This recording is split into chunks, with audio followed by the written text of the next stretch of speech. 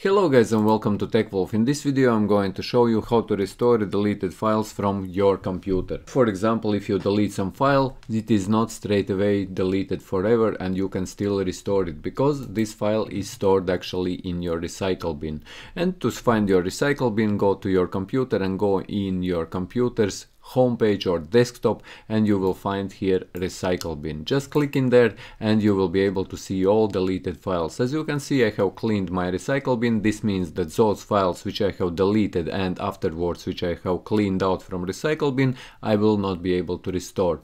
But if you delete some new file, like I will delete this for example, you could delete files, folders or anything at all guys, you can restore them. Let's delete this file guys. For example, if I would want to delete, you can see I have deleted it. And now if I open recycle bin, you will see that this file is there. And if I would delete, let's say, some folder like this one for example, this could be rather heavy, but I will delete it anyway so you can see how it works guys. And if we open now recycle bin, you will see that there is folder deleted and file deleted. So if you would like to restore them, all you need to do is go to your recycle bin, right click and click restore, and it will restore that particular file or folder to that place where you have deleted it. If you deleted it in downloads, then it will restore it back to downloads, and I click the restore on this folder and it will restore this folder again back to my desktop.